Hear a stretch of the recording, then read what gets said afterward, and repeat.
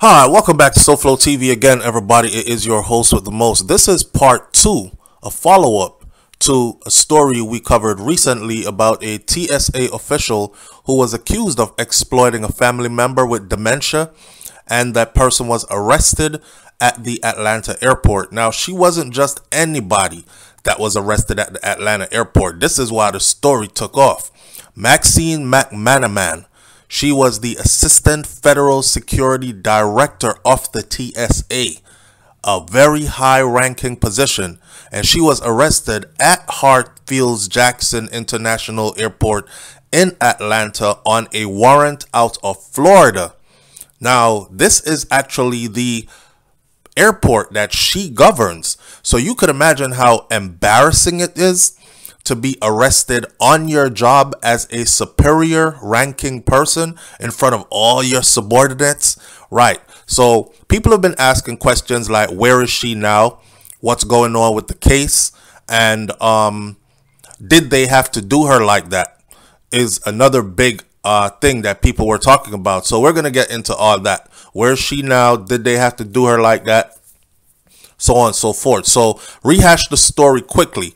And it said from NBC that a high-ranking official with the Transportation Security Administration was arrested on charges stemming from an alleged involvement in the exploitation of a family member with dementia. We later found out that family member was her mother. Maxine McManaman, the Assistant Federal Security Director of TSA, was taken into custody by U.S. Customs and Border Protection after arriving at Atlanta Airport on December 28th. We also found out that she was coming back from Jamaica. She was fresh off of a flight from Jamaica. And we were also informed that she is of Jamaican nationality, right?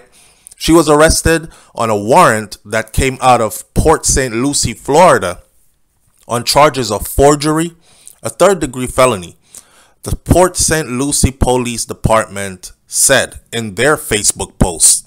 Authorities began their investigation in April after police received a call from someone that was reporting elderly abuse, according to the incident report that was published. The report, which is heavily redacted, accused McManaman of preparing a fraudulent quitclaim deed for the family home. The quitclaim is a form that is used to transfer a claim on a property from one person to another person or from one party to another party. They said that it was prepared in Florida by McManaman on December 5th of 2022, and it listed herself and her father, Delroy Chambers Sr., as the guarantee, according to the report. Now, the quitclaim paperwork would basically allow you to take away somebody's house. If, for instance, like in this case, it says somebody that was suffering with dementia, we found out already that it was her mom, and her mother was suffering with dementia. And what she did, basically, according to the law, is she signed over her mother's house to herself and her father. Now, there were a lot of questions there. People were asking, well, how come the father is married to the mom, but the mom owns the house solely by herself? Why did she never put her husband on the house, on the deed, right? Which is the normal thing to do for a couple that's been married for years, an elderly couple, but she completely owns the house.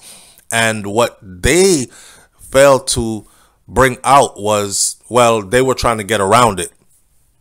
The mom started suffering badly from dementia, but before she got bad, when her mind was good and okay, she went and did proper paperwork, and she turned over her house, care of her property, to her son. Her son is the one who has the paperwork to say, I get to say what happens to this house, not the sister and not the father. But the sister is accused of forging the brother's signature to take the house for herself and putting it in herself and her father's name. A whole lot of family mix-up. So authorities said that the quitclaim purposely did not include any JR or SR, junior or senior. The senior was the father. The junior, obviously the son. But if I sign my name on a paper and I don't put a junior or a senior, it will leave everybody viewing the paper confused because they know that I am a junior to my father, but no one is able to tell was it the junior or the senior that's signing this paper because the name is the same, right? Only differentiated by JR or SR, junior or senior. According to WAGA of Atlanta, WAGA, McManaman's brother, Delroy Chambers Jr., he was granted power of attorney after their mother, the sole owner of the home, started getting ill. This is before she got as bad as she is now. So the police said that they determined that Chambers Jr.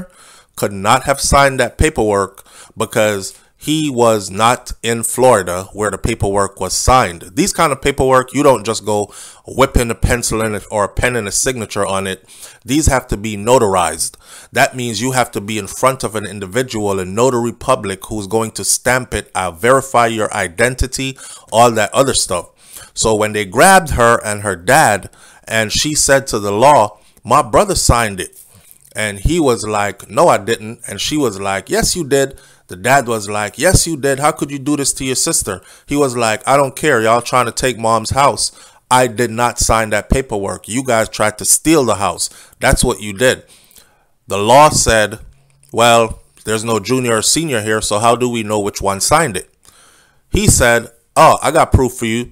At the day when that was being done, here is my proof. I was not even in the state of Florida. I was in Atlanta or Georgia." And based on that, it was proven that McManaman, Maxine, and her father, Delroy Chambers, were determined to both have falsified the quitclaim deed. That was the story, how it went down, right? So the incident report also accuses the father, the senior, of failing to properly care for his ailing wife. There were stories that her medication was left at the pharmacy, prescriptions not filled or filled but not picked up, that kind of stuff. You know, he was arrested on December 20th of 2023, right before Christmas time, but then he was let go. He was arrested for exploitation of an elderly or disabled adult. He was also arrested for forgery and for simple neglect of an elder or disabled adult. He has since bonded out of the St. Lucie County Jail. He's 80 years old, and he denies any abuse that they're throwing these allegations his way. When they asked them, like, what's going on? He said, "Yo, it's a family thing. It's a family thing." Basically saying that it's the brother that's doing this to the sister, and he can't understand why the brother is doing it to the sister. McManaman is currently detained. For those of you who want to know the follow-up to the story, Maxine McManaman, the senior official for TSA that was arrested at the airport, is currently detained at the Clayton County Jail in Georgia, awaiting extradition to St. Lucie County in Florida. And she has still been there since her arrest. It's crazy because there's no bond on her. She didn't get to bond out as far as we know. And she is waiting to be extradited. The part about embarrassment and did they have to do her this way?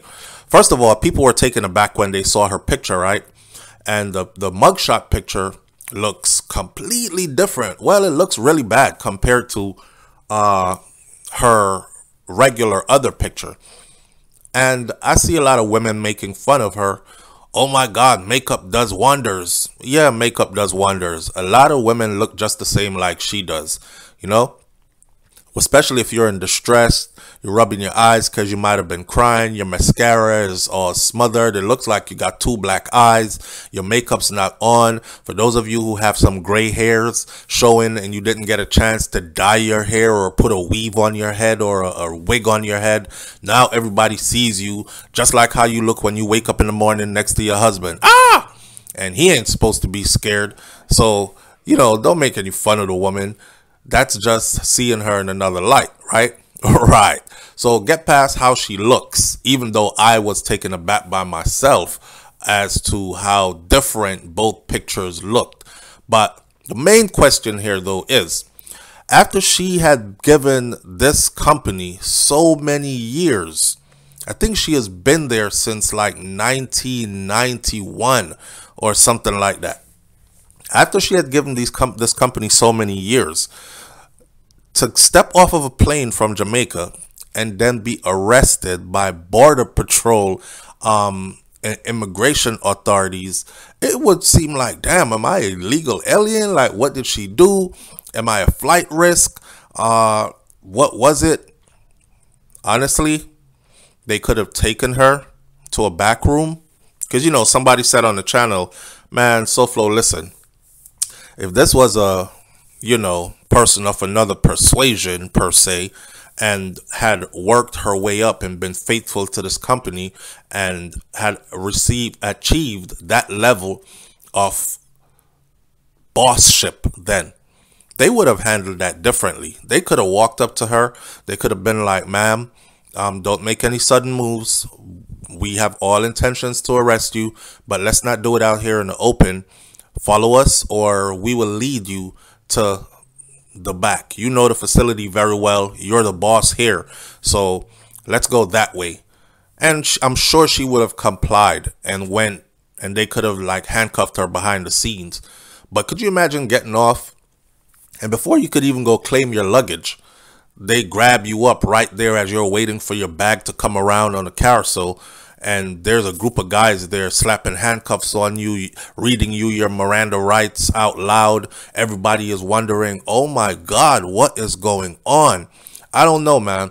I think that was purposely designed to debase her. I think it was purposely designed to disrespect her. It was purposely designed to put her in a position where others will look at her and be embarrassed for her, kind of thing, right? When they asked TSA, what's going on? What happened? Where is she? TSA said in their statement that they're aware of McManaman's arrest for a non-work related charge, and she is on leave pending further law enforcement actions. So they haven't fired her.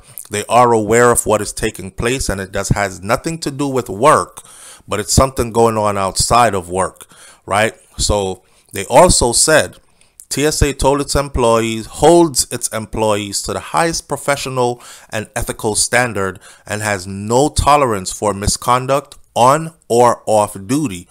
Any employee who fails to meet our fundamental ethical standards is held accountable. This is what a person from TSA said in response to the media wanting to know what's going on with Maxine McManaman. Well, what that says in a nutshell is this. We're just going to put her on leave. We don't know if it's paid or unpaid leave. We're just going to put her on leave. She probably got some leave days and she's getting paid. So put her on leave, see what the law enforcement does or says. If she's found guilty, she'll be fired. That's point blank, period. And if she's not found guilty, she'll be able to come back to work. They'll brush it off like some big mistake, something happened, but let's put this behind us and move forward. She's been at this company for forever. So to lose your career that you've put so many years in, fired is different from being laid off or being asked to resign. When you're asked to resign, you end up with your pension after all these years. See, I'm talking about she's been there for decades. So let's think about that. She is invested. Is she going to be able to walk away with her little retirement fund, 401k intact, her pension, whatever else they got coming her way?